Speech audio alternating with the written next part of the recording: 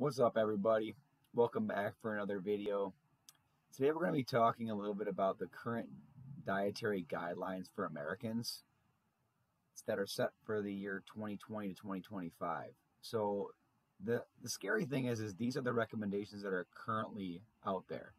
And before I dive into some of this stuff, I want to first say I don't mean to be super judgmental, and there certainly are some good recommendations in here, but there are some scary things in here that are still recommended that is honestly really sad.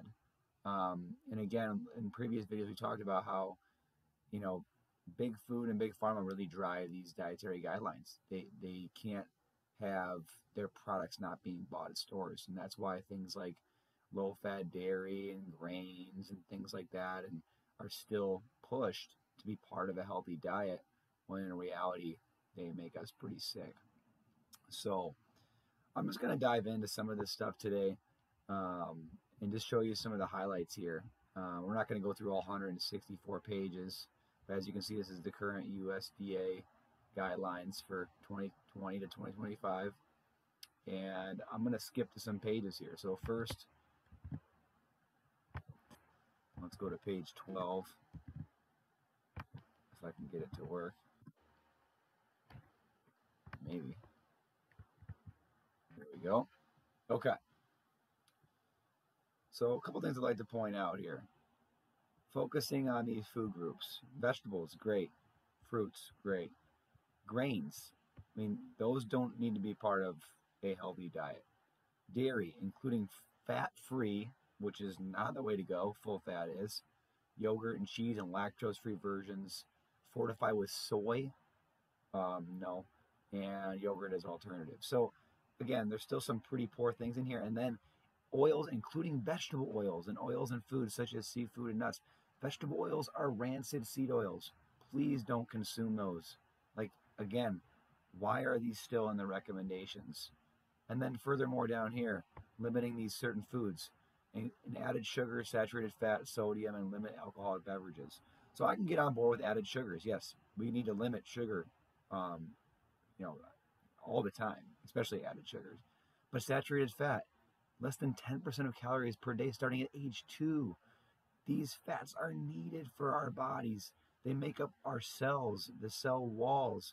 They help with brain function. I mean, the essential fatty acids that are found in saturated fats are so important. And the problem is it's the hydrogenated oils and these fats that are found in processed foods that are hurting us. We need saturated fats from butters, lard, from red meat, you name it. We need those fats. And then sodium, limiting sodium. We do not need to limit sodium. Sodium is an essential nutrient. The reason why they want you to limit sodium is because so much garbage is found in these high sodium processed foods, like lunch meats and all these boxed crackers and garbage that are in the aisles. Those are full of sodium, yes, but they're also full of other things, and that's what you need to be watching out for. It's not the sodium itself. Having a salty piece of fish and some vegetables and things like that, pickles, mustard, that stuff's not going to hurt you. Your body can excrete an enormous amount of salt. Your kidneys can get rid of a ton of salt, and you'll stop eating salt when you've had enough. The problem becomes when you're short on salt. Your body can't make salt, but it can get rid of it very easily. So when you're low on salt, your body goes into basically a freak out mode, and you become inflamed and things like that. So again, just these things that you can't believe they're still in the recommended guidelines for 2020 to 2025. So let's skip ahead again here. 35. Again, just an infographic that you can't believe is still in some of these guidelines. We're talking about nutrient-dense foods, trying to get people to eat more nutrient-dense foods. With, again, yes, you want to be eating nutrient-dense foods like salmon, meats, vegetables, things that are nutrient-dense, not necessarily calorie-dense, like peanut butters or candy. Those are really, really energy-dense, but very low nutrient. Okay, so look at what they're recommending here. Switching frosted flakes for plain shredded wheat. Okay, Like, we need to be harder on people. Like, no, not shredded wheat. That's horrible. That's still basically sugar. Plain low fat yogurt with fruit. All right, so when it's low fat, you take all the nutrients out of the yogurt. Okay, fruit is just basically sugar. Again, not horrible, but really low sodium black beans. No, like, let's just have regular black beans. We don't need to have low sodium black beans. Okay, vegetable oil. Again, butter is way better. Way better. Vegetable oils are will cause an inflammatory storm inside of your body. So again, just unbelievable that this is actually in the guidelines, you know? And this is just proof. It's proof that the things I'm saying aren't a joke. Um, Look at oils. Oils are important to consider as part of a healthy dietary pattern as they provide essential fatty acids. True.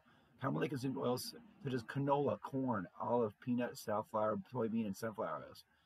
I mean, the fact that it says strategies to shift intake, including cooking with vegetable oils in place of fats high in saturated fat, including butter, shortening, lard, and coconut oil. That's what you want to cook with. You want to cook with butter, coconut oil, avocado oil, shortening, lard. Get rid of the vegetable oils, please. Please. Again, this just drives me nuts. And then, scrolling down even here, looking at beverages. Look, they want you to drink water, sure, okay, but then they continue to say, or that contribute beneficial nutrients such as fat-free or low-fat milk. No, full-fat milk, but even then, you don't need to be drinking milk to get calcium. You can get more calcium from green vegetables than you do from milk. And if you're going to drink milk, it should probably be of the goat variety or, coconut milk. And then 100% juice. They're recommending 100% juice. Okay, the juice in the store is straight up sugar. I mean, maybe if you squeeze an orange and drink the juice, but even then you're void of the fiber because you're not getting the actual pulp. Okay, so just again, unbelievable. So let's skip ahead here. We're kind of running long. I didn't want this to be too long of a video. I just wanted to highlight some things here. So again, saturated fat. They go in a long discourse. I won't read the whole thing about limiting saturated fats. You do not want to limit saturated fats. You want to limit added sugars, which when combined with saturated fats can cause issues. It's not the saturated fats that cause the issues. It's what you eat with the saturated fats. You don't want lean, low-fat meats. All the nutrients and things like that are found within the fatty tissue. I mean, not launching into a long discourse, but the organ meats and things like that are actually where all the nutrients are found, okay? Not the muscle meat. So then when you limit the fat in the muscle meat, then you're basically, limiting a ton of the nutrients that can be found within the meat. And then last but not least, again, just looking at sodium. Again, telling people to limit sodium, which is just a horrible recommendation. There's a book out there called The Salt Fix. Don't quote me on the author, but he launches into the whole book talks about how, salt is wrongly demonized and it should really be sugar. And that salt actually, people who are limited on salt have many more health problems. So again, that's all I really have for you. I mean, this is a 164-page document, but those are some of the highlights, just showing how there's still a huge disconnect from what's actually healthy to what's recommended. And, again, do I think that their intentions are nefarious? Do I think they're actually trying to make you unhealthy? Maybe not, but the fact that big pharma and big food still have this much of a sway is very scary, because as you can see, a lot of these recommendations are not quality.